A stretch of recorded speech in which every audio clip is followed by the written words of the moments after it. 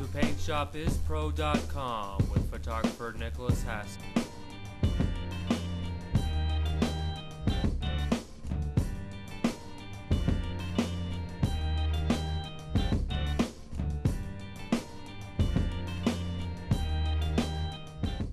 Hey folks, Nick Haskins here. Welcome to PaintShopIsPro.com. Today we're going to talk a little bit about the Unsharp mask. It's basic sharpening. It's one of the most reliable, one of the most easiest ways to sharpen an image. I'm not quite sure why they call it an Unsharp mask.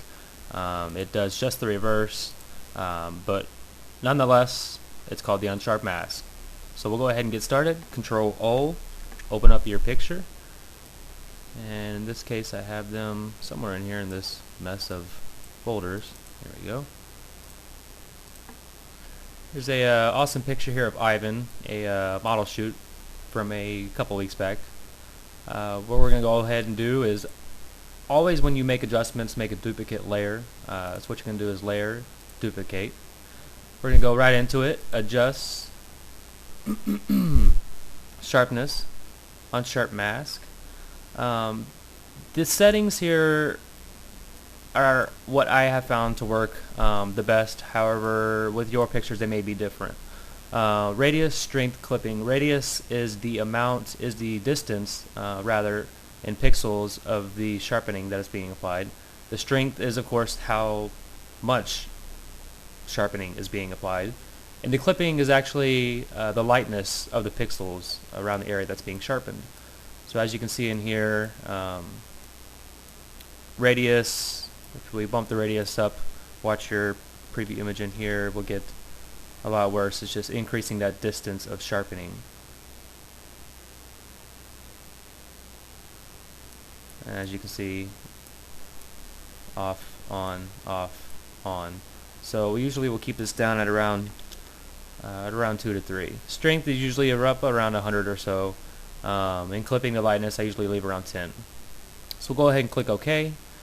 This is where the cool part comes in. There's two different ways to do this. You can do this to the original image, which I do not suggest, because if you do mess up then you can just automatically delete the layer and start over. What I like to do is create the duplicate layer, apply your Unsharp mask to that second layer, and then what you're going to do is you're going to bring your opacity down a little bit. So this way you have more control over your sharpening. You can zoom in here so you can see. Gotta love this Crow Paint Shop Pro. You can just use a scroll bar and zoom. Can't do that in Photoshop, can you? Anyhow, go down here. But as you can see, we'll go down to 0 and 100, 0, and you can see the hair. Watch the hair up here. You'll see that change. 100, 0, 100, 0. So I usually like to keep this around 60, 70 or so. Whatever looks good. You can see his eyes. The sharpness around his eyes are changing as well. So you just have a little bit more control this way. We'll leave this at around 70. And then you'll scroll back out. Layers, merge all, flatten, and then you're done. There's your picture. We'll go ahead and open up our original. You might not be able to see much of a difference here, but we'll see what happens. I'll scroll in here so you can see. And here's our old, and here's our new. You can see it's basically all Unsharp mask is doing is adding contrast to those lines between dark and light. A little bit of difference there.